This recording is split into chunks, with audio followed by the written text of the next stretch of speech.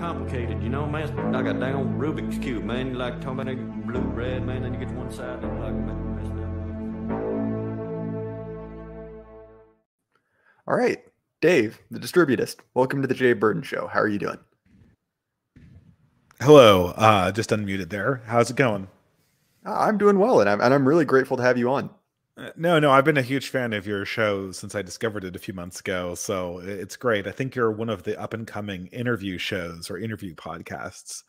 You're kind of right behind the Alex Kashuta thing that she's been doing for a few years now. But no, I'm really glad to be on, and I think we're going to have an interesting conversation. So, especially since I think the reason why I'm kind of drawn to your channel and your perspectives is that you kind of come from the other half of America that I do, but I think we see things in a very similar way. And so there probably are some interesting contrasts there.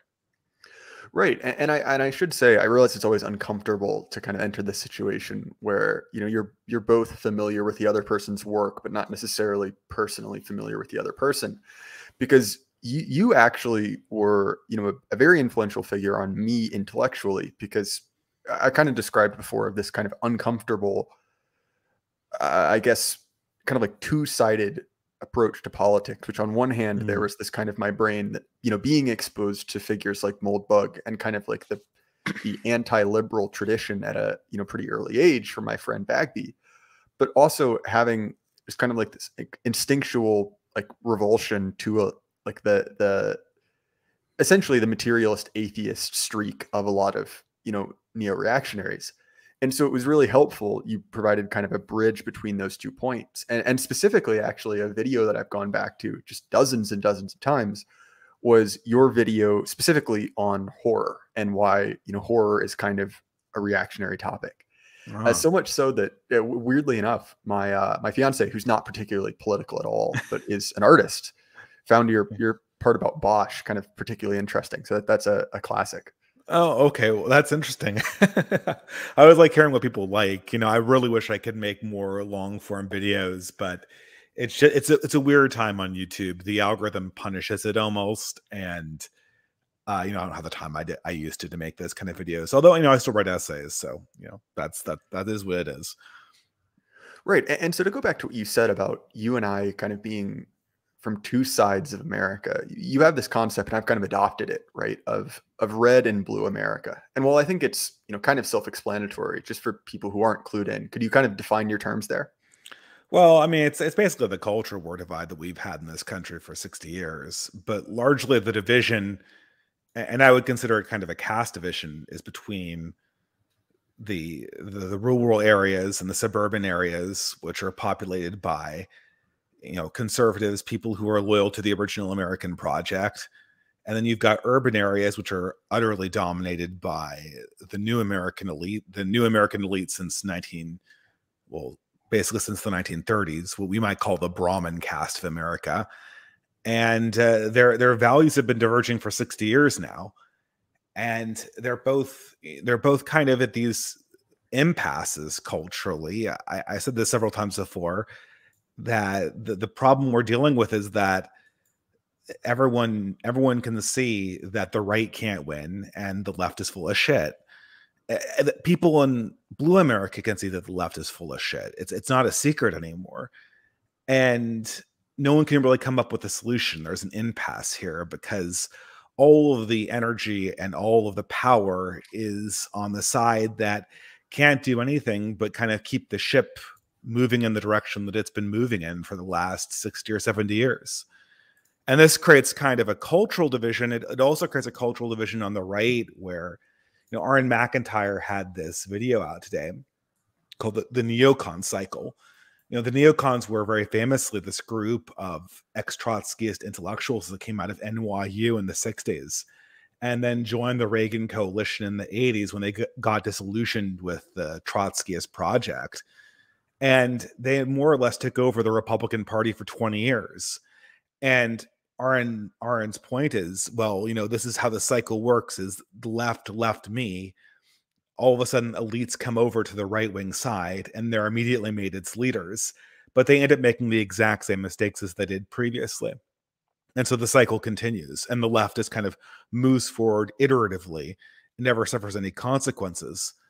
The sort of counterpoint to that is that it seems, and this has been very solidified in my mind in the last 4 months, that sort of the red America that you see in the conservative movement is just totally out to lunch with what the culture of this country actually looks like and what the problems that face it really are. And they might have their heart in the right place, but their mind certainly isn't. And it leads to these kind of, really kind of embarrassing fiascos that have occurred in the last 3 months. I know your New Year's resolution is to not talk about Rod Dreher, but all sorts of stuff like that, right? I will say that New Year's resolution lasted approximately 4 days. So I think at this point, it's probably a lost battle. Look, in 6 months, we probably will never talk about him again. But that circumstance was so interesting because it underlined everything wrong with the right-wing conception of the battle they fight, what the battle is that they're fighting. And not everything wrong, but a major thing that was wrong. And you encounter these things all the time. At the risk of rambling, I have a lot of nationalist friends. I'm not a nationalist myself. And they always kind of slide into this mode where they do things like white lives matter and stuff like that. You can see this in groups like the Patriotic Alternative, where they try to, or they try to put up posters against anti-whiteism or something like that. The problem is that what they're doing is they're copying the left, and they're not even copying leftists themselves. What they're doing is they're copying leftist client groups. But when leftist client groups like the African American community go out and protest like this, they're making a request to somebody who can actually pay them. These requests are kind of like going into the ether. It's literally like a cargo cult. There's nobody here to deliver on this performance you're putting on. You're putting up these flyers and copying these slogans, and your grievances, I think, in many ways have a lot of validity to them, but they're not going to have the same effect at all. Well, and it brings up kind of one of the core mistakes of red state Americans. And I should say going into this, and this should be obvious, that the reason I spend so much time critiquing these people is not that I dislike them. Far from that. It's that these people are being handed cards by their enemies. They're being handing a losing deck over and over and over again. And understandably, you're getting frustrated. Like, why do we always lose? And the answer is essentially you're playing the role your opponent wants you to play. Yes. And one of the core ways you could describe that is that a lot of red staters kind of fall into the same illusion that duelists do. And C.S. Lewis has a section about this where he essentially talks about dualism as a philosophy and why it's not correct. Yeah. And in a moral sense, he says, well, good and evil are not the same. One is a corruption of the other. But in this case, we're not seeing a fight between two equal parties. Right, we're essentially seeing a fight between the inner and outer party, with a few, kind of like scattered malcontents on the outside, and creating this situation in your head where you are just as important, where you are just as, and I don't mean I don't think these people are important. I mean to the people in power, you are just as important as a client group is. You're deluding yourself, and you're setting yourself up over and over and over again to be just completely like have your legs kicked out from under you. Yeah. And this is, it's very frustrating to see this. I suppose I kind of see it from the opposite perspective where I just want the society that produced me to take a giant L, because I think that it's totally corrupt. And I don't think anything can get fixed in it until it kind of gets wiped out or just reset fundamentally. And for that reason, I sympathize with this red American world, but I'm just not of it. And I don't know. It's hard to see exactly where this goes because, now that the Trump phenomenon is over, you get the sense no one really understands what's going to come next. Obviously, it seems like the Biden administration is going absolutely nowhere. The only thing that seems like it could happen is that there would be some kind of alternative alternative dissident force, but that's very hard to get off the ground, as we're understanding right now, right? Well, right. And I think that, to me at this point, the final test of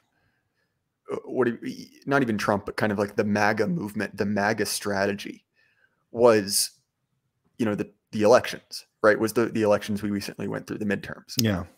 Because I didn't think this was likely, but there's a mathematical possibility that the strategy, by the people in charge would have essentially have been to, well, we'll let the Republicans have this one and nothing will change. And that didn't happen. Either the Republicans, which is, the token was so incompetent that they couldn't even handle that, or, the people in charge were essentially so ideologically captured that they couldn't even let that slip a little bit, even just a victory of, kind of like a symbolic victory. And so to me, I kind of share your feeling where it's like, I don't really see a solution without a major change of material circumstance, and that doesn't necessarily mean that everything goes to Mad Max, that we become, a Somalia with 330 million people. But to me, it's like, I think that the order of the day and the order of the Biden regime is kind of managed decline. Like that seems to be kind of like the path going forward. Yeah, I remember everyone knew it would be managed decline, but this is not well managed decline. The administration seems to be ruled by it seems to be a tug of war between the intelligence agencies and then a group of hysterical millennials that get Biden to do weird shit occasionally. Right, to make themselves feel better. That makes absolutely no sense in a broader context. Makes absolutely no sense. And so this is the shittiest managed decline of all time. It makes it makes Commodus and Diocletian look like just masters of management. And I don't know. I wasn't expecting this. I was expecting some kind of Thermidorian kind of put the woke away attitude from Biden. And I think that's what, that's the winning move for the Democrats at this stage, is to put the woke away. They put the woke away. They got 10 more years. But if they keep on going down this route where their incompetence metastasizes while they fray their coalition, they'll maintain power because of how they structured the election.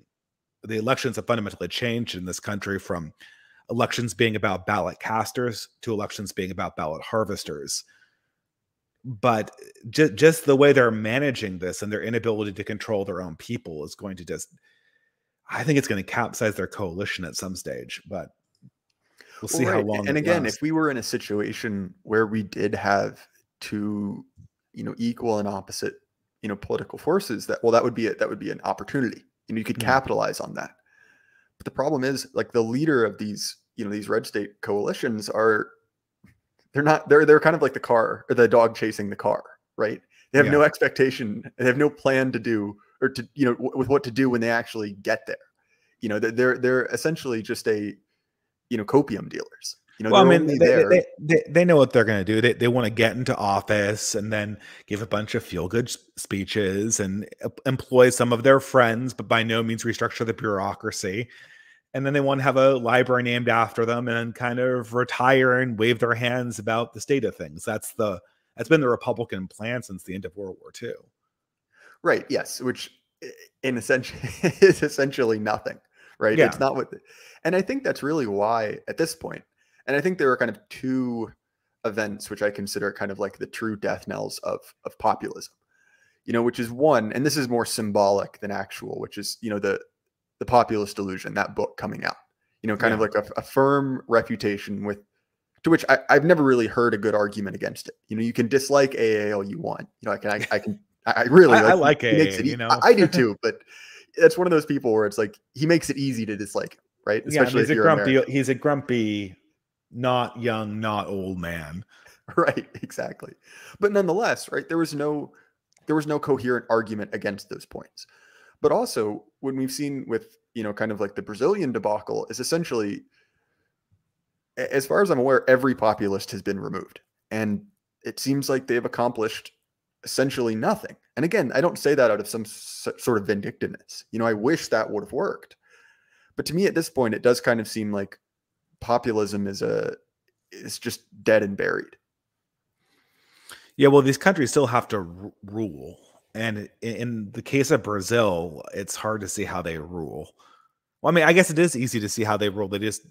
They're the only government that can possibly be. But it does it feels like the majority stakeholders everywhere in Brazil are just not on board with Lula. Seems like the only person on board with Lula is the State Department and all the people that they paid to, mark the ballot L. And that's pretty much it. There seems to be no sort of organic political force behind this guy. Well, and that's actually something I've kind of been interested to see more broadly, right? Is kind of like the collapse of, the popular mandate, right? The mandate of heaven. Because to me, because I do have, friends and family in kind of blue state areas, very, very few people seem to be actively supporting the regime. It's at best kind of a grudging, well, at least it's not Orange Hitler type of state. And so I wonder, like, how long, like, what will be the play, to regain popularity? Because to a certain point, right, we obviously know that it's not really a 50+1%, this magical number of consensus, but regimes do require some amount of public support. And I guess I don't understand. Maybe it's just, endless, fracturing into different, special interest groups, just eternal bio-Leninism, just creating client groups. Maybe that's the play. The play is to make, obviously, so like we can kind of go through it here. The boomers are basically out. They just need to keep them quiet. Most boomers, even most Democrat boomers, know something is wrong, but they're too old and tired to do anything about it. Let's be fair, they're in their 70s. That is what it is. Then you have coming up after them, you've got sort of the Xers, which are the silent generation of our time.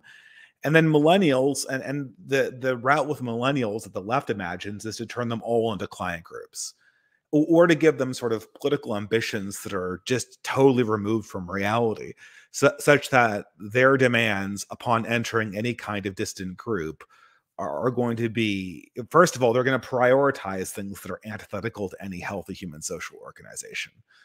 So, you're gonna, I mean, imagine trying to incorporate the modern, like, imagine, just for shits and giggles, that the left and the right were trying to work together into an organized political coalition against the mainstream neoliberal establishment. It would be nuts, because the requests coming from the left would be to essentially suspend reality and disestablish the moral regulations you need to survive as a religion or an ethnic group. And that's our conditions for being, part of your coalition. It's kind of funny, but the advent of intersectionality has essentially given an entire generation the most. It's almost like it's a wet dream for tyrants, because they made everyone emphasize the elements of their personality that are just the most psycho and the most the most antithetical to actually living independent middle class lives, or fighting for your own interests. Well, and the question to me is the way that the left has acquired power, right, is essentially like it's social fission, right? It is using entropy to produce energy, right? We will break down political bonds.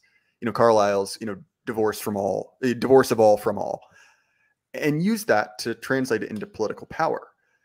And the question is, can they keep doing this, or will they create so much entropy? Will they break down so many bonds that, kind of the money engine at the heart of all of this stops working? And I think that's kind of the open question. Like, is this something that they can, keep?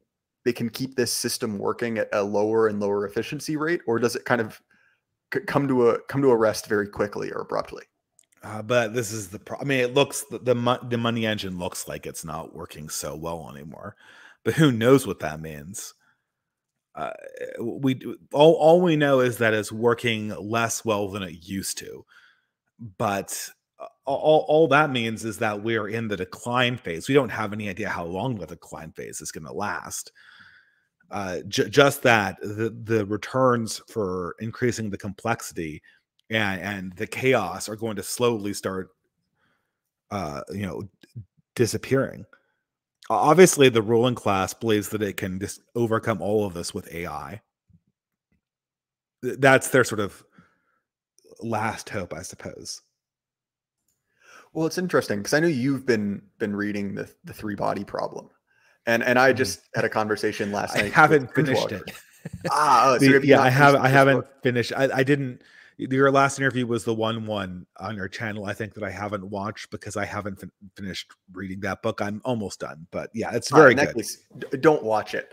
But okay. there is an interesting, and I will reveal nothing. In the first half of the book, we're good.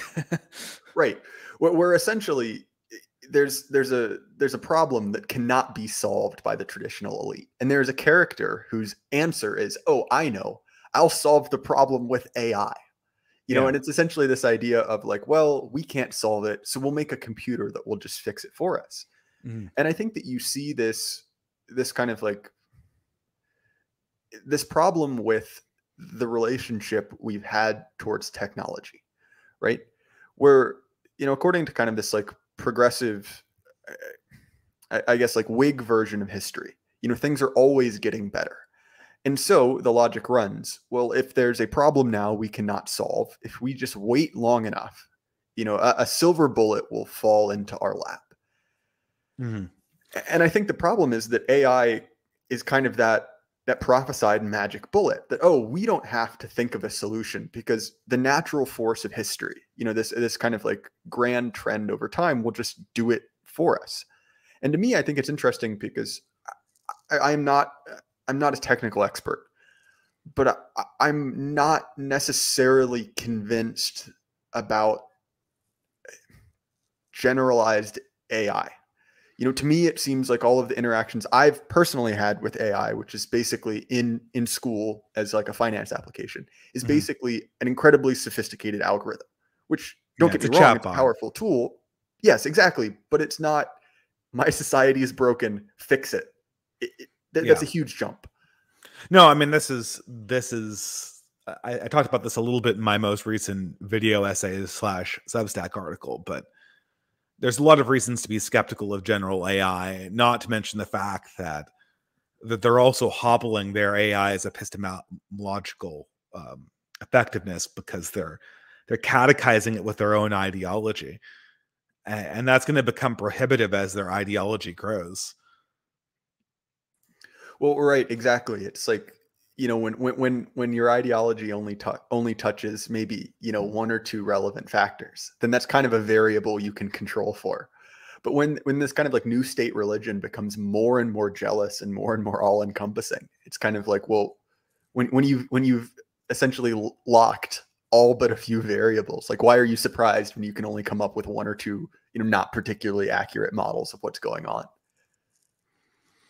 Yeah, and I see Charlemagne in the chat saying something similar, but it's hard to say. I mean, you joke that you're obsessed with Rod Dreher, but my sort of obsession this year has been SBF, Sam Bankman-Fried, which is he's just the icon of how the mainstream thinks they're going to get out of this mess by creating sort of these new entrepreneurs. But the problem is that Sam Bankman-Fried's success is totally manufactured or artificially by his own privilege. So he earns money and gives it back to them, but all the money he earns is basically 100% a bubble based on his own, his own prestige and his own ability to sell himself as a genius for doing kind of ordinary things. And so at the end of the day, all they're doing is just an elaborate way to kind of steal more money out of the system and create more chaos. And of course, these things always explode. Well, and there's an interesting, thought I've kind of been playing with, and the boomers are kind of like one of the big boogeymen in our spheres, and part of it's justified, part of it's not. But there's something interesting, and this has been widely remarked upon, that the boomers have, especially liberal boomers, have theoretically progressive values, but functionally fairly conservative ones. Yeah. And so in every one of these institutions, because the boomers have never relinquished power, essentially, until they've only done it when they've died, right? That a lot of the chaos of the boomers' kind of stated preferences has really only manifested behind them, and while they were still at the helm, I mean, things were not good, but there was kind of a hard cap on how badly they could go, because essentially everyone running those was, and kind of like the interior level, actually relatively competent, compared to kind of these like these like horrible, spiteful mutants that boomers have kind of created, with the ideology that they wanted to promote. And so I think that we're kind of seeing is all at once, not really all at once, but kind of in the post-Obama era, that the children of the boomers, both ideologically and literally, have finally started to claw their way into power, and it's creating just horrible disasters, and we were kind of insulated by that, by the selfishness of that same generation. Yeah, you could see there was what's her face? There's this. Do you remember that? Is it Allie Richards or whatever? She was this woman who did this absolutely inane. I'm looking up her name now. This absolutely inane conspiracy theory graph. Yeah, it was Abby Richards. She was this TikTok star, and she did this insane conspiracy graph that had no axes, and it was just the only thing it demonstrated. It ran conspiracies basically about how much she didn't like them, but the only thing it demonstrated was her complete inability to think systematically and make a graph, or to understand reality outside of her ideology. And not only she made a bunch, a graph, a meme, and a bunch of inane TikTok videos. She immediately gets hired by a think tank, and then recently she got hired by Rand, which is like, Rand, for people who are not aware, is sort of the primary United States strategic think tank since the end of World War II. Like, this is a big deal. This is where all the big brained gray matter people stand and determine how America is going to rule the world and publish the policy briefs that are read by the State Department and the Department of Defense. And now it's being staffed by like this brain dead TikToker who can't even label the axes on a graph. It's nuts.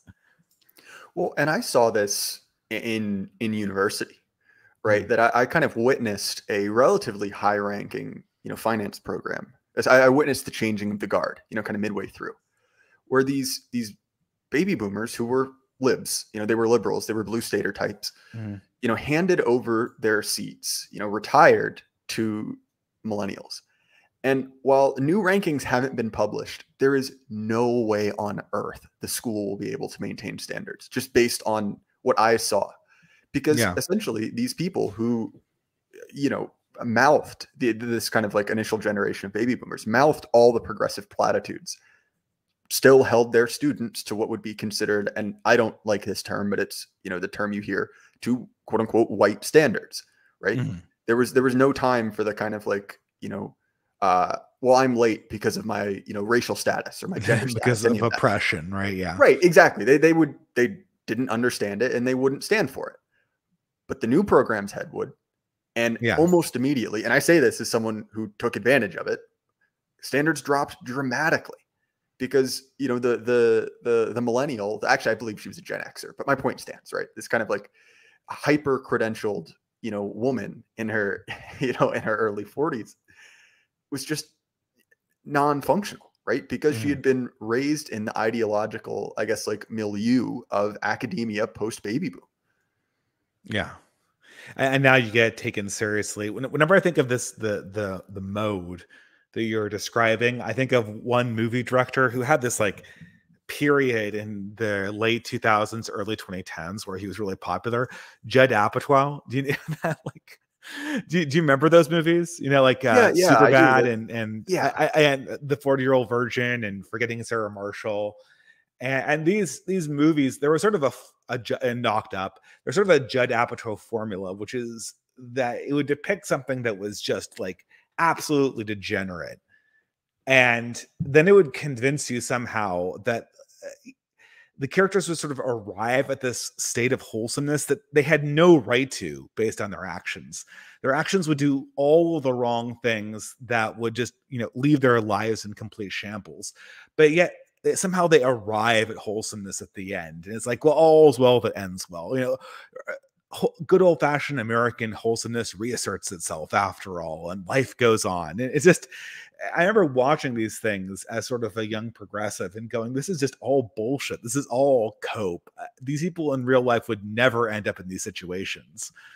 And I think that's kind of the world that the baby boomers and the older Gen Xers, I think Apatow himself as an older Gen Xer, they live in a world where gravity kind of takes you back to normalcy.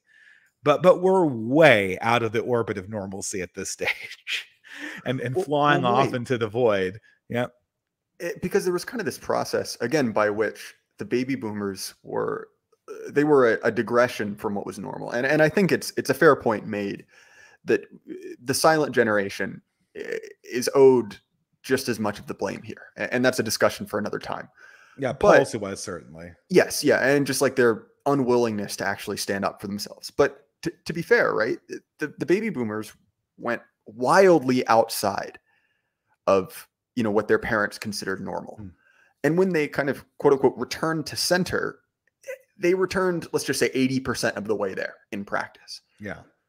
The problem was that 20% didn't necessarily matter for them, but it dramatically mattered for their children. Yeah.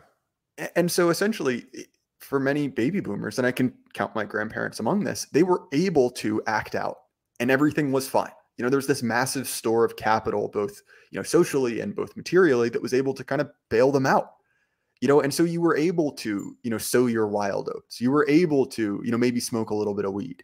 You were able to do all the things that, were considered rebellious at the time. But the problem is for their children, for their grandchildren, right? It progressively degenerated more and more. And I'm not really into a lot of the discussion about degeneracy because it can kind of, in a weird, perverse way, almost become masturbatory. Yeah. But I think there is something to be said for the fact that, like, well, okay, like I'm not one to go around and be kind of like the police of vice and virtue, but I can tell you for a fact things are not working. And interestingly enough, one of the ways that I've seen this and kind of seen this over a time jump, right, is that, just kind of by virtue of being, in an extremely conservative religious community in a red state area, I was largely sheltered from this. It was something that I didn't really experience towards college. But my dad was kind of a stereotypical, Gen X wild child, right? Went out, did all the things, traveled the world. And, he and my mother eventually ended up getting a divorce. And so now he's, in his late 40s and he's started dating again. Mm-hmm. But what's interesting to him is that he never really changed personally his sexual mores from a time in the mid 90s when he was considered, kind of like on the normal for a young man, right? Which was generally, you have sex, like serial monogamy, right? Like you have sex with someone you've been dating for a while. And now my dad, who according to him has never really gone through much of a change, he kind of kept his own common sense, is on the other end of 30 years, and it's basically like, well, what the heck? Like, where did all the rules go? And can't find anyone to spend time with, because the social mores have changed to such a degree that it essentially it makes it incredibly difficult to form a relationship. And my point in this is not just like, oh, woe is us, like this is, just endless degeneracy, because again, that's not particularly productive. But it is to say that, like, the baby boomers talked much more about liberation than they ever actually practiced it. And we're kind of really getting the fruits of their revolution now. Sure, but this is actually where we come back to our original topic, because the real culprit here is the university system. Because the period of time that dictated this change, I believe, was the 90s. Kind of, baby boomers stopped going left in the 70s, by and large. And in the 80s and 90s, they kind of took stock of their lives and tried to figure out what was right or wrong about the 60s. And this has also happened to occur during the deindustrialization of America. And so the story that boomers told themselves really precipitously. It was basically a story of why are some people losers and why are some people winners.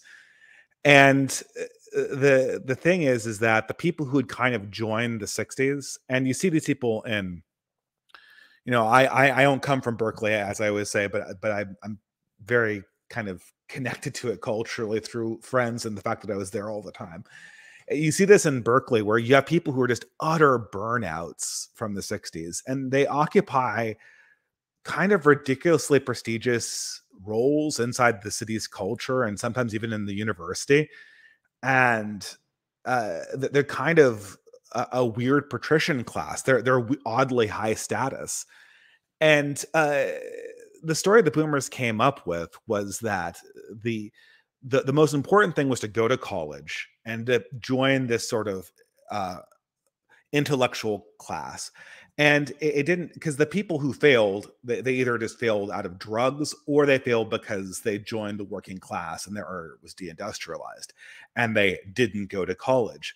So the lesson they took from that was, well, as long as you go to college and join this patrician class, you can be as big of a fuck up as you want to, and still, like, this magical force of education and liberation in the 60s, it'll just be there for you because the force of progress will pull you through. And now we're saying sort of the ultimate kind of collapse of this, where you have people that they played into this academic prestige game and they lived horribly degenerate lives, and now their lives are just a mess. And the money that the boomers just thought would be there never materialized. Well, right. And again, it was, in addition, and I think this is kind of just a broad theme, is that we seem to kind of being, especially in the post-2020 world, the bill has come due for a variety of choices that had short-term benefits and long-term costs. Mm. And interestingly, bringing up deindustrialization is a really good example of that. Because in kind of a reverse image, you've said before that, kind of the red staters are on a 15 to 20 year, like cultural gap from the blue states. But I almost feel like blue states are on, a 15 to 20 year gap on red state economics, in the sense that, where I'm from, right, it was a big furniture producing area. So much so that, the fairly famous, Lane chests, right, which were these, cedar chests sold all over the world, were made, relatively close to where I live. But all of that got, eaten away, as has been described many times, during the 80s and the 90s, again, by, essentially, baby boomers graduated from Harvard Business School. Yeah. And in a way that the kind of like two forms of, metastasizing cancer, from both ends, right? The cultural and the economic have finally, caught up with each other, and really over the whole country. And I think that obviously there have been some, what seems to me largely feeble attempts to re-onshore certain industries, right? With the CHIPS Act and things like that. But to me, the thing that you said about, kind of like the dual-headed nature of, the current government, on one hand, we have, the neocons who really only care about the economy so long as it can fund, the military industrial complex. And on the other end, you have, childless millennial women who basically only seem to care about making chuds mad. And to me, at least, like, I don't see where a solution comes from. Well, it always reminded me of this conversation I had with my parents about 10 years ago, where, this is before I started my blogging career, but I was kind of on the conservative side of things. And it was very obvious that this college thing wasn't working out for a lot of people. And their solution was, well, it's millennials. They just don't want young men. They just look down on being something like a plumber or a mechanic or some blue collared worker. And those guys make good money. Like, why don't they do that? And, I kind of exasperatedly said it's because there's you look down on young men who pursue blue collared work in their 20s. And not only that's actually not the worst part of it. The worst part of it is that, our class for the last 20 years has been teaching all young women essentially going to college and getting into like tens of thousands of dollars in debt to get studies degrees and basically, useless degrees. telling them that they are massively superior to blue collar men and teaching them to despise them. If you take this route as a young man and you live in a blue area, I mean, you better have something else going for you that's huge, that gives you some kind of confidence, because you're going to be socially looked down on, and no one wants to take that hit. And that's kind of the world that we set up. And, I don't know. I mean, I guess it's just going to have to come to that where people are going to have to determine their worth in sort of an underclass position. But everything about how we established status and who's worth listening to and who's not worth listening to is completely perverse in the present era. And it all functions around a credentialing system that in many ways uneducates people on how to make wise decisions, and convinces sort of, and I said this earlier in the series, the drama kid supremacy, rule by drama kids. I mean, if you went in high school, everyone always talks about the jocks being stupid. The jocks were actually some of the smartest, most level-headed leaders imaginable. The people who you really didn't want to be in charge were the drama kids, because they were basically narcissists that would create chaos and thrive off of it. But our modern university system has taken the people who they're fine people otherwise, but they're the least able to handle power responsibly. And it's convinced them that they deserve it and they need to wield it.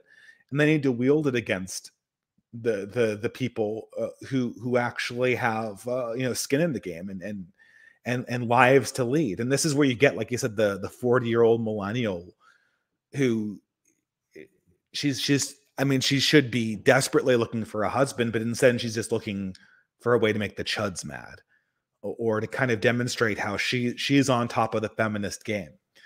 Because that's the only game that she was ever taught to play. And it's a completely futile one. Well, it's part of the reason that I think that there's kind of this recurring failure state, I consider, of the conversation, where and this was kind of endemic through the Trump era, where it goes back to class analysis, right? It's like, oh, the multiracial working class. And to me, I think that you focusing on kind of like status and prestige that's much more important, because this really is a caste problem. And I think that there's an uncomfortable discussion that that dissidents, and I mean that, our friends and others, need to have about status. And it's what's so frustrating to me about Dreyer is because his book, Live Not by Lies, has a large section about how if you are to be a dissident, you have to reject status, right? You have to reject the approval of the regime. And that means being seen not only as this kind of like dangerous, romantic, revolutionary figure, but as embarrassing, right? As low status, as, kind of someone to be shunned.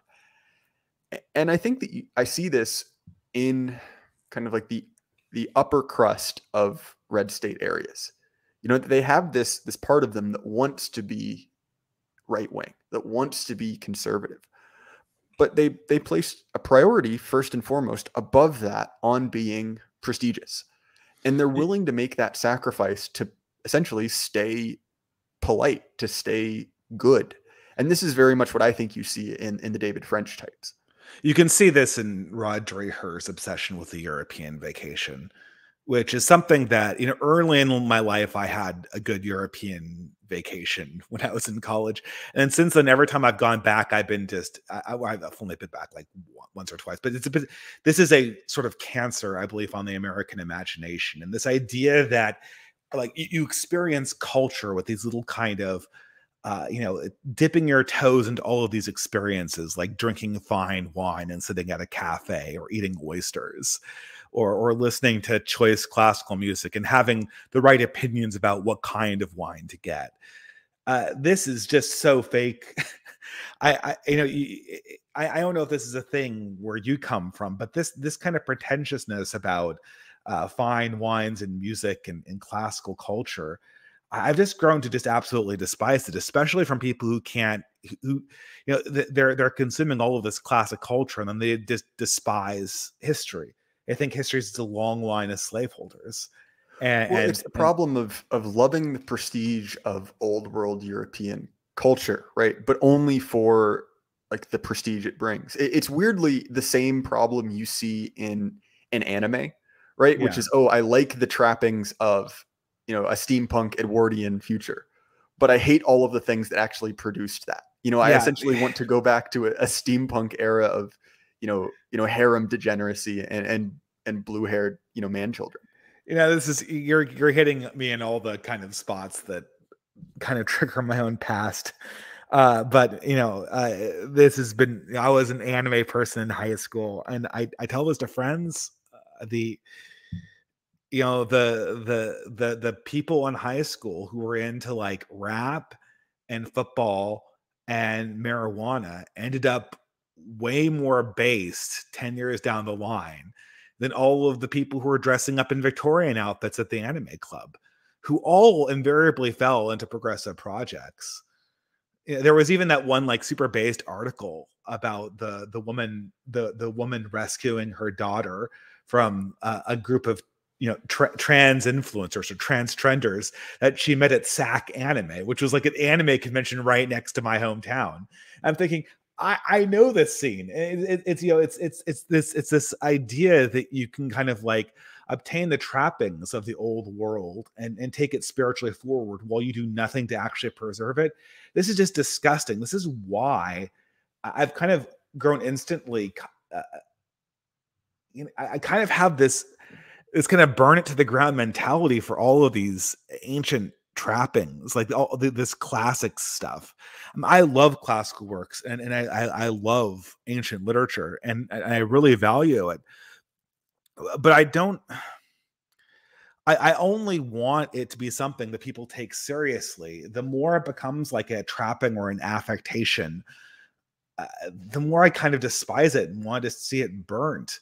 If you're going to line your study with these leather-bound books written in Greek or have all these copies of Dante's The Divine Comedy and Pilgrim's Progress, and then you're going to talk to me about the inherent whiteness of all of Christian morality or whatnot. I mean, this is just disgusting to me. And I mean, it was a little bit disgusting in the 90s where these kind of pretentiously antinomian attitudes were one posture among many in the intellectual class. And you could say they're intellectuals first, and then they have these like weird, crazy racial opinions second. But now this class has been dominated by its racial opinions to the point where it's hard to see these kind of affectations of old European culture as anything other than, as R.N. McIntyre says, wearing the skin of the old world as a suit and walking around in it. And it feels just as gross. Well, to me, and maybe this is putting too fine a point on it, but there's the kind of the line oft repeated by the IDW types, like, oh, we're in a crisis of meaning, which is true, right? But to me, I also see, especially among people, our age, right, like millennials to Zoomers, which is a crisis of sincerity, right? That there's this kind of like caustic layer of irony that permeates everything. It's like, well, why do you like something? Well, do you like it because you actually like it, or do you like it because it's part of kind of like a personal curated brand identity? Like you ought to be the type of person who, posts the black square, or you ought to be the type of person who reads, classical literature. And you see this in kind of the true, like extremely online Zoomer behavior of like creating these new, like kind of halfway joking, halfway serious ideologies, right? Like, do you remember Neo-Gastonianism whenever that came around? I don't. Is that the one that's like you should be like Gaston from? Yeah, literally. It is the ideology of Gaston, right? Which of course is this like weird Zoomer joke, which is not, it's harmless, right? Really. But at the same time, there is this kind of like triple layer of irony that you see, in our circles, but especially in kind of like the dirtbag left, kind of like Chapo Trap House all the way to like Red Scare sphere, where it's like, is anything being said actually being said? Or is it just something that we kind of, hold on to as a, like a prop almost?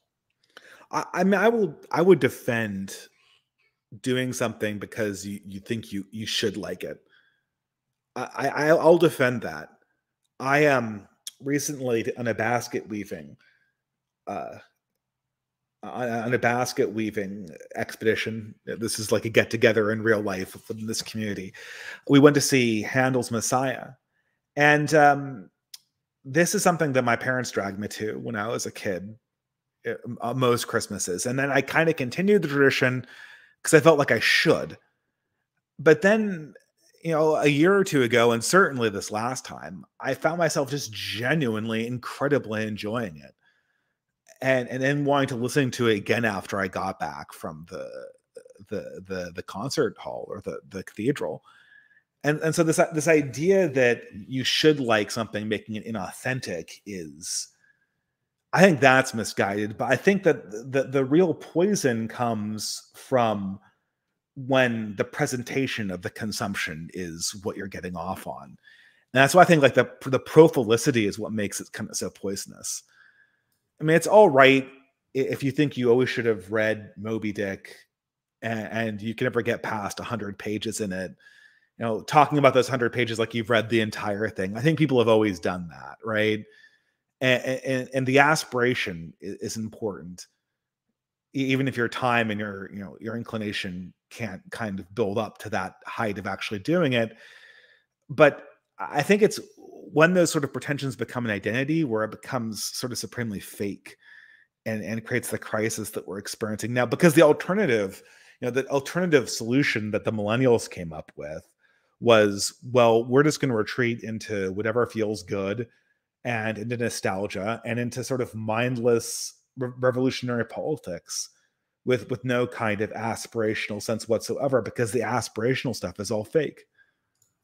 I think that you refined my point well, because I do think that training yourself to have taste is an important process, right? Because if you only go with kind of the things that activate, your amygdala, your lizard brain, right? That obviously leaves you in a pretty pitiable state. And so I do think that that's an important distinction to draw between kind of forcing yourself to kind of like eat your cultural vegetables, so to speak, to really torture an analogy here. No, man, I think that's true. You need to, right? Right. Versus that kind of like, again, kind of like curating an identity, where you are, making your consumption kind of a shorthand for, kind of like a what would have been a deeper cultural identity in an earlier era. Yeah. Yeah, it's so hard because, we would have never have been given this option in the past, right? You know it when you see it. When people have deeply internalized things. No, definitely. And it's something that and it's interesting you bring up Kashuda, because this is something that I've, kind of, she gave me the words to describe this. Who is that again? Alex Kashuda. Oh, Kashuda. Yes. We really are we're kind of seeing the liberal idea that given ultimate choice, man will become this kind of like, ascended, modern day aristocrat. We've seen that proved false. Yeah. And what we've seen is that given choice, the vast majority of people, they want to live in the pod. They want to eat the bug. They want to essentially just, right. Exactly. And so many things that we're struggling with now, like identity, like feeling real, like not LARPing your way through life. The reason we feel like that is because essentially these are not choices we should be making. Before. Yeah, right? I mean, I was going to give you an example. Like you and I both. I mean, you kind of reintroduced me to this character. I forgot he existed, but Bob Chipman, right? I bet if you ask Bob Chipman why he posts this stuff that basically confirms him as the right stereotype of a bug man 2 times every day.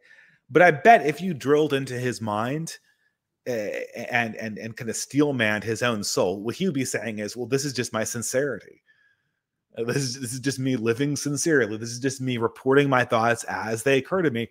And guess what? He's sitting in sort of like this dopamine hug box, and the sincere emotions that come out of him are just, why shouldn't everyone degenerate to death in a dopamine hug box?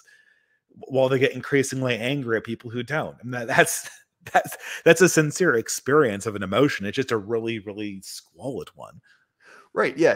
I understand that you're feeling that, but that doesn't mean it's a good thing to feel. Yeah, You know? exactly.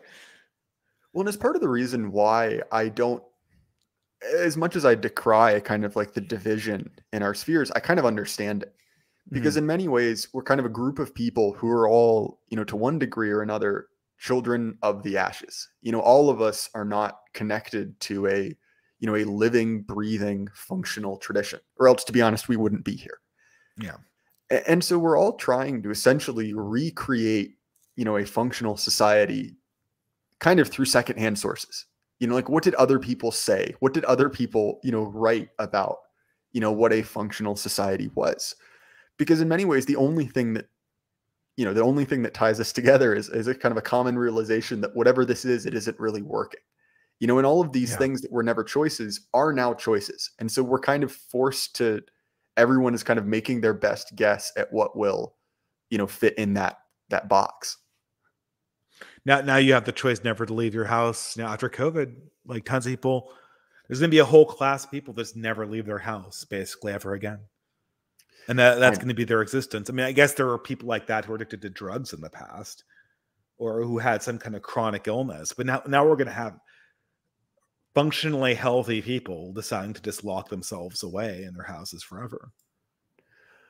Well, right. And to me, so I have a good friend, right, who used to, up until very recently, and not that he quit the job, just that legislation changed, and he did, body pickup for a rural funeral home, which is a grim job, obviously. Yeah, of And course. he's a really interesting guy to talk to because he's someone who is not necessarily, he's not dumb by any means, but he's not really an intellectual guy. He works with his hands. He has a real job. He's not really on the internet. But he's someone who you can talk to about decline because he's been in small town rural America for a long time.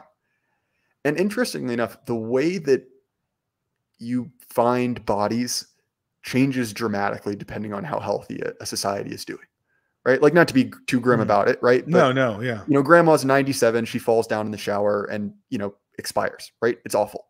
You hate to see it happen. But that's kind of a normal death. And there's always car accidents. There's always things like that, which again, you hate to see, but it happens. But what he's described is that there are more and more and more deaths of despair, right? Which is that he finds these people oftentimes, again, not trying to be gruesome here, but oftentimes after having sat there for weeks on end, because these people essentially had no human contact at all. They got food delivered to their door, they got grocery pickup. And so, when kind of they shuffle off this mortal coil, they just sit there and rot. And that tells you, kind of a multitude of things. That tells you that the kind of like the normal, healthy social fabric that, let's be honest, hasn't been in great condition for a long time, but was a whole lot more functional within living memory. That it's not going well. And to me, right, I don't want to just relate this to my personal experience, but being a younger guy and, going through college kind of at the pre-post 2020 split, I personally have seen this accelerate rapidly, Yeah, majorly. And it was really weird going to college, right? Because and I'll be the first to admit, I had a non-traditional path through education. I ended up dropping out, coming back to school. So some of that's my fault. But the difference in what college was pre and post COVID is almost a completely different ballgame. Like the entire social institution was essentially gutted, and it came back, but it never really came back. The vast majority of these people had spent just years and years all by themselves on the internet. And some people came back, but a lot of people, even, young people trapped in a box with a bunch of other young people who you'd assume would be hyper social, couldn't make it back from that. And so I'm curious to see kind of how that trend will continue. Yeah, I mean, I wish I could be more hopeful. I honestly don't know. Obviously, COVID hit me when my first son was born, pretty much on the dot. And that's kind of naturally a time in people's lives where they kind of disappear from the world for a year or so. So I have to say, probably got the least hard hit ever because you're taking off the social face of the earth right when you're expected to fall off the social face of the earth. but it hits harder when you realize that the old world isn't coming back. And it's small things like dinner parties or parties generally, or the parishes are just emptied at this stage because no one kept them open. I mean, they weren't allowed to, the top down, and it's hard to know like what kind of society exists after this point in history. I guess I have some hope that the right wing will be able to sort of reclaim real life first, but even with that, there's sort of a hard path back.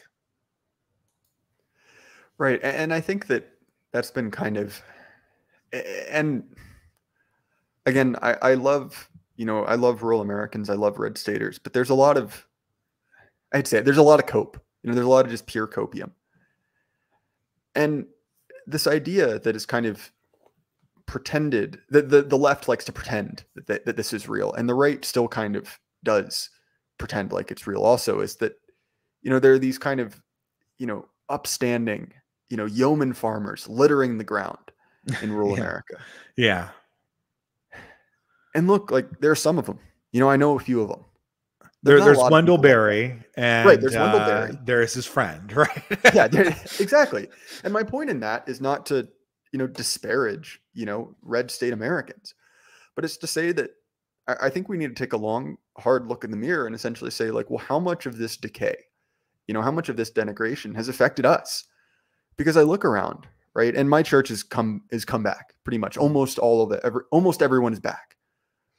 That's lucky. Very few people have. I know, but I realize I'm lucky in that. And there's a lot of places that closed down and never opened again. And the Catholic Church has had a harder time than the Protestant ones, because the Protestant ones have been more able to buck orders, whereas the bishop says no, and then it just shuts down entirely, right? And the bishop is a focal point where power can focus, right? But sorry, I'm interrupting. No, not at all, because that was kind of a logical extension of that, which is just that, like, again, this idea that, we can kind of, as, rural Americans, as kind of red staters, that we can just win, the urban rural war, that we can win the culture war and that will set everything right. I just don't see that. And one of the things that I've appreciated about you and Anglo-Ortho, who I keep saying this, I need to have on. Yeah, because it would be a good conversation, right? Fully agree and fully disagree with him. But nonetheless, right? That's the best conversations are based on that, right? It's harder to have a conversation with somebody. I mean, this is an easy conversation, but a lot of times you agree with someone on everything, and the conversation doesn't go anywhere, right? Yeah, it's just a statement of points. Yeah, but you have this problem, and you and Anglo-Ortho both bring this up, that in fighting the culture war, in fighting the war between the sexes, you're kind of, and in fighting the urban rural war, you're kind of providing the system exactly what it wants. You're kind of leaning into their framing. Yeah.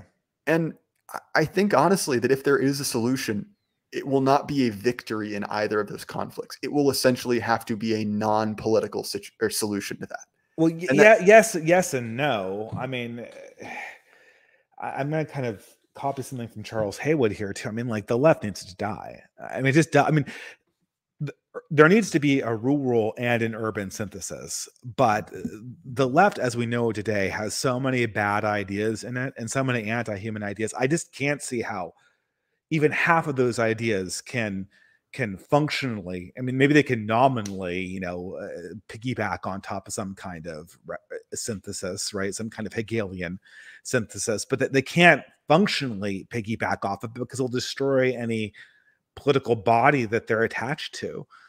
And so I think what we're seeking is some way that urbanites can, I don't know, I guess it's hard to say, right? Because the urbanite sort of Brahmin populations need to become aristocrats of the land, but they're nowhere near the land.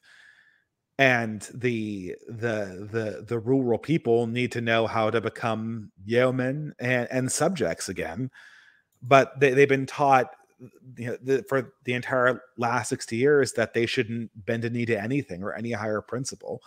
and that the model they should take for political power is essentially to model their own struggles around the client classes of our perverted leadership. Well, there's a distinction there that's valuable, which is that I agree that the left needs to die. It essentially is a force of entropy, and preserving that force of entropy at best is only, kind of like setting the boulder a little bit further up the hill, right? Mhm. But I think that there is nothing inherently entropic about living in a city. There's nothing inherently entropic about being female, right? But these categories have been fully... well, not if you read Maps of Meaning, but Jordan Peterson might have been unofficially based in his assertion that the female form has some intimate connection to chaos that we. But go on, please. Yeah. But my point is that by ceding these categories to our enemies, by ceding the cities, by essentially saying, yes, cities are left-wing, by yes, women, by yes, any number of protected categories, those are yours and we're going to destroy them. You kind of lost the game before you started it. That was my point. Yeah. It's always hard though, right? Because I don't know how you as a rural person influence the cities. It's a very difficult operation to do in reverse. I guess if you have sort of a culture that's sort of independent from the cities, it can kind of attract an elite to it that might be able to take control of the cities eventually. But it's hard because this is the contradiction that a lot of the old conservatives fell into. We'd have people like William F. Buckley and all these people talking about classical music all the time, and these symphonies would be in these blue areas, and all of the musicians and the conductor would all be huge progressives, right? And so you'd have this sort of divide where the conservative movement would be it couldn't really. It could be patrons of this high culture, but it couldn't really dictate what it did. And I think that something's got to change there, right? The problem is that the thing that most needs the baseness of the rural areas is sort of the very elements of the caste body that aren't located there. Right. And it is a complicated issue, and it's not one that I necessarily have an answer to, because the problem is that, this aspiring, upper middle class, right, that you would think would be, kind of poised to take the reins from the current elite, are almost to a man so fully enthralled to, kind of like the ideology of the elite, so firmly connected to that status game of, being more and more progressive, that I don't see how you break that cycle, to be honest. And it goes back to kind of one of my continual frustrations with, Republicans, which is that they kind of have one tool. They have one lever they could pull, right? Which is essentially simultaneously screwing over the university system and paying off essentially, the middle and upper middle class, which is by nationalizing, by nationalizing the endowments of universities to pay off student debt. But instead of doing that, which, let's be honest, is a big if, that would be complicated, that would be hard to do, they are fighting to the death to ensure that these universities get all of the money from the middle class, right? Which is essentially a situation where, the ruling class in America have set up a rake, elaborately prepared it, and basically said, hey, come over and step on it. And the Republicans have said, well, damn right, both feet, and just jump on it. I just these people are hopeless. I just don't know that there can be any kind of iterative force coming from these people. They're dead ends. It's tragic because I guess the university, I don't exactly know how the universities are going to fail if they keep on getting bailed out. But I mean, everyone knows that these are a money sink, and nobody's making good on these things. So I don't know what to say. This is it's like we're just building up Deadwood and we're waiting for something to come around and burn it all up, because these university systems are allowed to keep on going. they're going to fuel the progressive fire for a lot longer, because really at this stage it's mostly women who are the foot soldiers of this perspective. I mean, people have been commenting that the Democratic Party is going to be the party of hysterical white women, and that might be enough to give them the next 20 years of politics in the West. Right. And I mean, as anyone who's been in an academic setting, I mean, you know these people, these essentially like femcel soldiers of the regime. Oh my, yeah. And some of them are married, most of them are not. And their life is organized around this ideology, and it's given them everything in a lot of ways. Right. And I think that's the again, goes back to kind of like the central question, which is that how long can the game keep going? Ideally what you, sorry, no, carry on. Ideally what you do is you'd find some way to like get these women on your side, because there's nothing like inherently about them. Well, I guess there are some things inherently about them that keeps them on the left, but I guess you really can't, right? Any kind of restoration needs to get these people out of administrative power, because they're the source of most of the mistakes that we're making. And they're what prevents reform from happening again and again and again. And so, but what do they do? What project do they work on if they're not wielding levers of power in these institutions? It's really hard to say. They don't have any ideas. A lot of them don't have any family lives. Well, and that's the thing that Spandrel's pointed out that's so, devilishly smart about this, is that the very fact that there's literally no other place for them to go is simultaneously what makes them fight so hard to stay there, right? Mm-hmm. Is that, at kind of like a deep level, I think these people know that. I think that they know, that if things were different, they would, be radically lower in status, that they wouldn't have, this ability to kind of punish their enemies, but they do, and they're going to fight like hell to keep it. And interestingly enough, because I kind of came of age politically during the Obama era, right? So I remember, the initial election, and I remember the huge kind of, I don't know, how would you describe it, but the enthusiasm. Yeah, the lack, well, the kind of like the enthusiasm, and then the deafening silence afterwards, when the great hope of liberalism had arrived, and well, nothing had changed. Hmm. But I remember that souring, that feeling of, kind of like the liberal, and I'm using liberal in a messy context here, but the progressives in America kind of getting a taste for blood to a certain degree.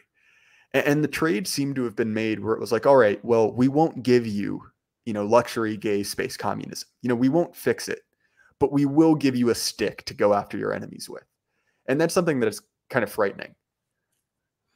Well, that's the game that they want to play. I mean, if you've seen, people are going to criticize me for mentioning this person the same way they criticize you for mentioning Dreher, but like the whole Bosch phenomenon is a great example of that. The guy's basically a new liberal at this stage.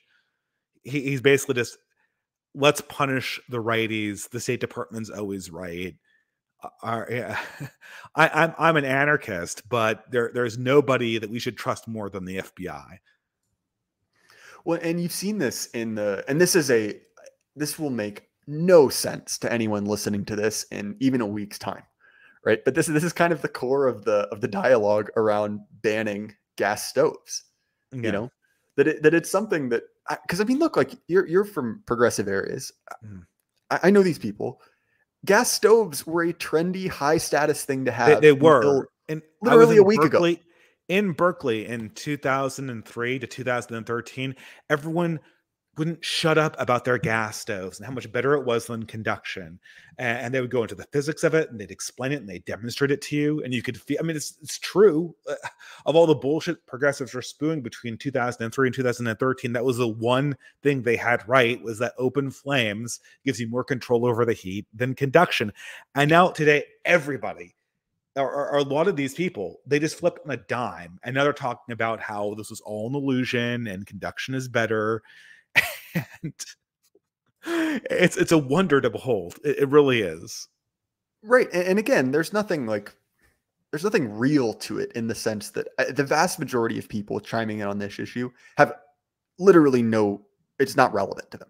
You know, Yeah. in the vast majority of states, it's a minority of homes have gas stoves. You know, it's like anywhere from 10 to 30%, especially in older homes. But yeah, it's not important. But it's a way to punish the chuds. You know, Yeah. and the real question is essentially how much of society will be burned as long as it hurts the chuds more than it hurts everyone else. They're going to create a new department of punishing the chuds and employ all angry women in that. Those be unleashed on their political opponents, coming up with weird regulations that they all kind of collectively occur to them. I mean, it's just, you know that there would be a market for this stuff if they could find some way to justify it. I mean, climate change, that can be used to justify anything, right? Well, I mean, if testicles emitted carbon, like, they would all have us castrated, because that's what they would want.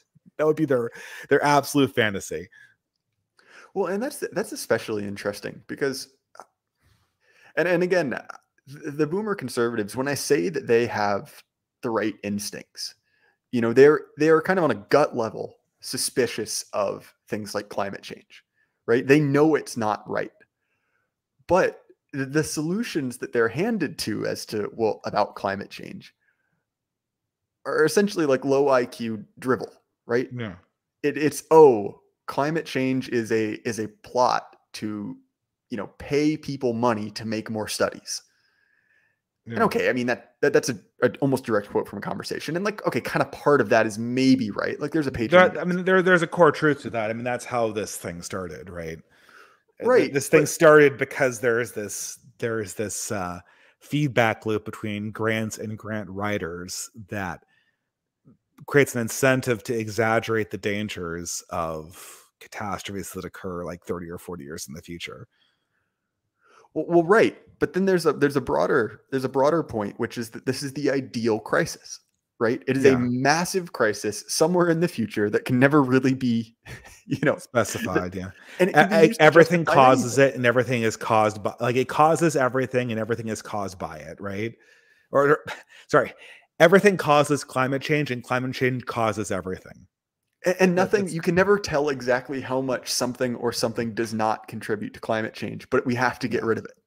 You know, and it's kind of like the ultimate, you know, state of exception. It's essentially, you know, like the managerial state's, you know, ultimate dream.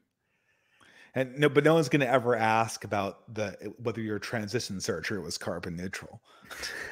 Right. But they certainly are going to ask if your kid's carbon neutral. Or the massive, you know, wealth transfer to Ukraine. Of course, I'm sure exactly. that was done with the war in Ukraine. Is that carbon neutral? Is that a green war? I don't know. Right. Well. Anyway, Dave, we're over time, and I appreciate it so much for you coming out. So, if people want to, you know, hear more of your work, where can they find you? Well, I'm an old fogey in this sphere. I do YouTube videos on the channel The Distributist. I do a weekly live stream, which are way too long, and I attempt to get video essays out when I can. I'm trying to re-examine where I want to put my time this year, but I also have a Substack, which is called Fiddler's Green, which is linked in almost every recent video. So thanks for having me on. Are there any super chats? Yeah, there's one super chat from Bolero393 for $5. Here's to another mention of David French and misspelling Rod Dreher. January 13th is another. It's something rude that I can't read, and I like my YouTube channel, so I'm not going to read that out. January 13th is another day to begin to keep our New Year's resolutions. I think it's poking fun at me for not being able to keep my New Year's resolution. Great discussion. Well, thank you so much, Bolero, for the money. I appreciate it. And I hate to say it, I might just have to abandon this New Year's resolution because I've broken it so many times at this point. Don't worry. I think Nick Land said today that Dreher has the devil's luck and that he's always able to somehow keep talking about things that are relevant in a cringe way. But I really do think that Dreher's time in the spotlight's really numbered. I think everyone knows that this is kind of over at this stage. This last year kind of just the illusion of what he is and what he represented has kind of been dispelled in a lot of important ways. Exactly, right? Like the internal contradictions of Dreher are just like so apparent at this point that even at a lolcow, as a lolcow, he's kind of lost his, I don't know, he kind of has lost his potency because it's kind of like it's like the Christian effect where it's like, this is Yeah. just so bad that it ceases to impact me anymore. You know, like I've already seen you do something so embarrassing that it's no longer shocking. You know, it's just Yeah. kind of continually embarrassing. Yeah, once you get the idea of Christian, you don't need to keep up on I mean, unless you're somebody who just gets off on the pure comedy of it, you don't need to keep up with the Christian story. There was this amazing article written by Morgoth a few weeks ago. Well, there are multiple ones, but because he's one of the most brilliant writers in our sphere. But the one that kind of stuck with me was the year the internet stopped laughing. And I was recently talking to Black Horse, and he said it's really going to take the internet to stop laughing for things to actually start happening, because politics isn't funny. And if it's just about finding somebody who's cringe online so you can convince yourself that your enemies are like that, and they might be like that, then that's going to be your little hug box. That's going to be your reason for getting online. But the only way we can move forward is to talk about new ideas and actually ways to react to this. And once people stop laughing, they're going to want to actually find a way to live their principles in real life. And I think that as much as possible, I want to try to give them tools to help them do that. I think you might have another super chat there, though. Oh yeah, no, and we'll get to that, because I want to bring something up that I think that, and this is kind of a call to the audience, that I think that you should look at who wants to kind of keep laughing when the joke isn't funny anymore. You know, the people who want to kind of go back to, the 2016 era of the internet where it's all just fun and games, because like that was okay for a little bit, right? There was a time and place for that. But now, like you've said, like the internet has stopped laughing. It's not funny anymore. Things have started to get worse. And this isn't just like, oh, it's some, blue hair we found online. And you know what? I think that you should look at who's taking things seriously and look at who is, trying to keep the joke going, and take note of that. And I'm not going to name names. I'm not going to like turn this into drama, but I would certainly name names if this was my channel, but all right, fair enough. Look at what happened. I see all those centrists out there. You know what direction I'm looking at. Yes. But also I think you saw it in our circles with the Kanye situation, because anyone who was serious, anyone who was really here for solutions, saw through that instantly, saw exactly what that was going to turn into. Yeah. And fair enough. Maybe there were some people who were really bought it, and really, went out on a limb, swung and missed. And okay, fair enough. Maybe I have some sympathy for that. But I don't think you should be I don't think you should be considering someone's opinion if they thought that was a good idea. Because again, like what we're seeing is that like this has started to get, it stopped being fun, and I don't mean to say that I hate this conversation or I don't like hanging out with you guys, because that's not what I mean. But, internet politics as just kind of like an extension of, kind of like teenage 4chan culture is over. And I think that, that's something that needs to be kind of explored in 2023. Yeah, I agree.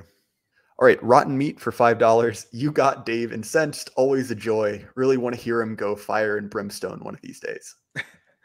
I didn't know I was so imperturbable. I thought I got incensed all the time.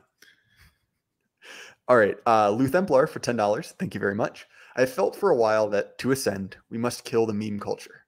There must be no other way to get serious than to remove our inner joker and become, you get the idea. I'll say a qualified agreement to that. I do think that it's fun to joke around. It's fun to have this kind of like gallows humor. But if that's kind of like the be all end all of it, if your only point is to, just make a joke, if that's the end point of it, then, you don't belong here. Right. And again, I say that as someone who's been, beaver posting and posting stupid, emojis in every chat that went live today, again, as a joke. Yeah. So I'm not saying that, but the idea that by, it's like step 1, make funny memes, step 2, ? Step 3, profit, like that's obviously been completely and totally disproven. The memes for memes' sake, the self-referential memes are the ones that are kind of particularly poisonous.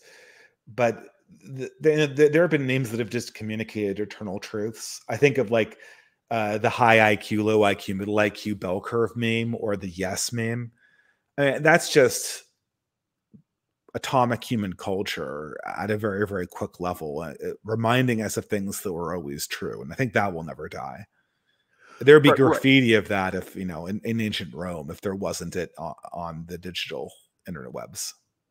Well, right. And the example I always think of is, and this is kind of a meme, but, you know, that made it into the real world is stop tomboy genocide. Right. Yeah. Which is a stupid thing. It's kind of silly, you know, and it uses the language of Wojaks, but it brings up a serious topic. And I'm not one to say that, look, all art must be political. I think that we need to be making art to begin with. You know, we're not, and some of us are doing it, you know, but nonetheless, like this idea that I guess like the end all be all is this kind of like teenage, you know, watch it all burn, you know, Joker status, I think is coming to its end. And I probably, you know, said all I have to say on that. All right. 99 Iron Duke for $5 Australian. Jay Burden and Dave the Distributist are two of the best people in our sphere. Well, thank you very much, Iron Duke. Iron Duke, Lady of Shalott, Furious Pertinax, and Chris Guard, all the Aussies, were over on Semiagog's stream. Yeah. So you guys should check that out because I have a great deal of affection, you know, for Aussies, you know, both those guys in particular, you know, also, you know, people I know IRL. And so you guys should check that out because there's a lot of weird stuff going on in Australia. You know, they're kind of the test bed of the GAE in many ways. And so if you're kind of looking at what's coming down the pipe, Australia might be a good place to look for that. Man, those former British colonies just have it rough. I know. Tell me about it. I've kind of joked with, you know, with the Canadians and the Australians and the English. Every time I have one of those, you know, one of those nationalities on, I basically ask them, well, who's the most screwed, you know, out of all of you? and generally it's about 60% say it's the guys in the UK. Like they're the most doomed, but it's them in Canada are kind of 50-50, you know, tied for, but nonetheless, I completely agree with you, you know, that those guys have it rough. But I think that, you know, kind of brings the stream to its close. Again, you know, Dave, thank you so much for coming out. Obviously, you're a huge influence of mine, and I enjoyed talking to you. Well, thank you. I mean, you have a great interview show. I'm amazed how much content you can put out, more than I can listen to, certainly. And your podcast gets priority in my queue, so that's saying a lot. So, well, thank you. The secret is to be underemployed and 23 years old, when you can get an astonishing amount done when you have nothing else to do.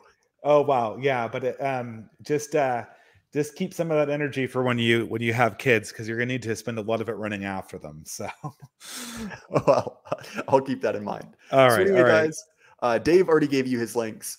My stuff, you can find me obviously on YouTube, but also on Apple, Spotify. You know, anywhere you listen to audio only shows. You can probably see, you know, for those watching, you know, the video show, that we've redone the look of the show. That will continue marching out. I really want to put more effort into this because I like this. It's fun. And I want to show you guys that, you know, I'm taking this seriously.